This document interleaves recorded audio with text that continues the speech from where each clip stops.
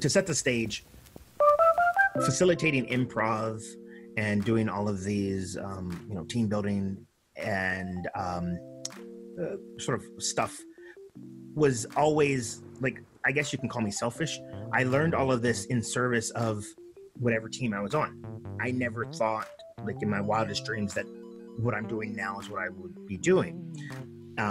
I thought, well, my path is in marketing because that's what I was trained in. That's what I went to school for. And I found myself on my career path of running a digital marketing agency. I was a co-founder, had business partners, and everything was going great. We're about 3 years into the business, and all of this stuff that I was doing with play and team building, again, was all in service of that team and growing that team. And yes, I did still perform and I facilitated stuff on the side, but that was just like a hobby. Uh-huh. And the business got a little bit rough, as businesses do. And, we lost some clients and it was a little bit shaky. And at that time, I was now a father, and my son Garrett was almost 1. And what ended up happening was I was leading a retreat in Nicaragua where, we brought some people out there and we did a service project. We worked with a charter school out there and we taught some improv games and we did some other stuff, and it was like a play adventure retreat. And again, this was just like my little fun side project. And it was the last day there. And I was looking at the sunset. We were going to go home the next day, and I was like, man, my life is good. I have a job that pays pretty well. It supports me and my family, and it allows me to do this. And I felt like a sense of harmony. So much so that I got it tattooed on my arm. I got harmony tattooed on my arm.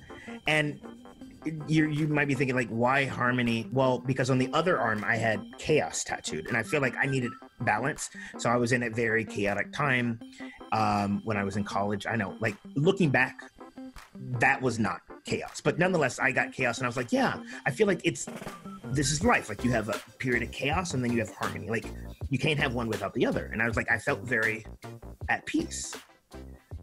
Well, that didn't last very long. I got back from that trip, and it was my Monday check-in with my co-founder, and he basically broke up with me. He said, he said, I think we should go our separate ways. And he had like my buyout check, and he gave it to me, and I was like stunned. Again, came out of left field, had no idea that was coming, and I didn't even know that was a possibility, that can happen that way. But, he had the majority share in the company. It's all good. Well, it is what it is. Things got worse. 2 hours after that conversation. So I told my wife, I said, so Anthony essentially kicked me out of the company. I have, my little buyout check. It's not that much. We weren't a super successful company, and that was never the goal. The goal was to create a lifestyle business that allowed us to live, our lives. Mm-hmm. Anyways, 2 hours after that meeting, we get a call from my landlord.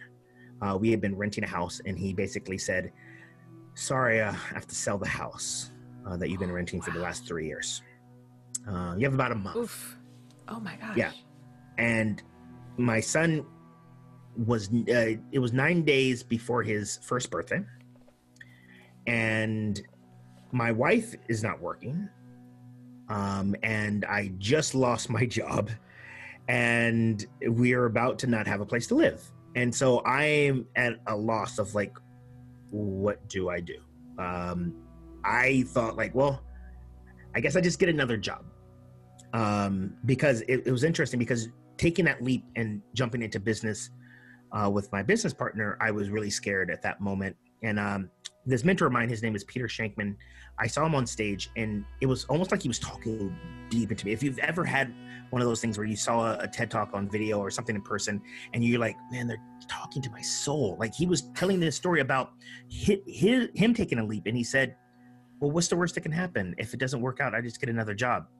And I'm here like 3 days later or 3 years later, like, well, I guess I get another job. And my wife, thank God, she was it was interesting. Like, she was the calm one in the situation. It's normally the other way around. I'm normally like the rock. And so, yin and yang.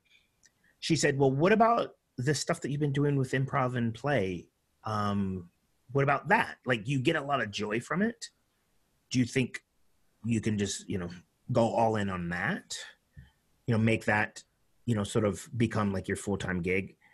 And I was really scared because this is a new avenue for me. Like, I don't have a background in organizational design, or HR or anything like that. Yes, I had been teaching at that point. I've been teaching improv for a good while.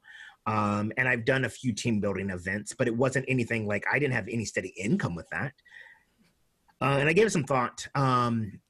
And fortunate for us, my parents let us move back in with them to give us some breathing room so that, we can figure things out, because I don't think it would be very helpful for us to get an apartment or something like that. And they're like, oh, so you have a job?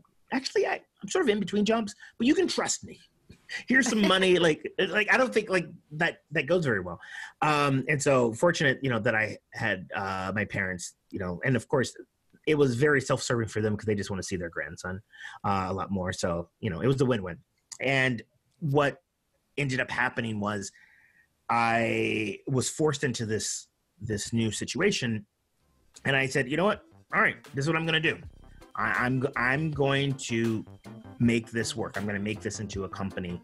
And it would be nice to say that, oh yeah, then the bird came out and everything, was perfect. And then, happily ever after. No, it was very challenging in that, I reached out to a number of people in my network and I said, hey, this is what I'm doing.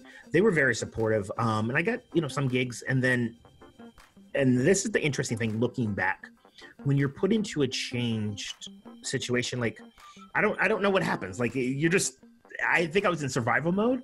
And so I did anything and everything. So I was like, you know what, let me just do this for free. Like, I went and I called it a complimentary recess. I did a mini session, like a lunch and learn, 45 minutes. And I live in San Diego, so I just went to as many companies as I could. And I said, look, my gift to you, if you like it and you see an opportunity for us to work together, that would be awesome.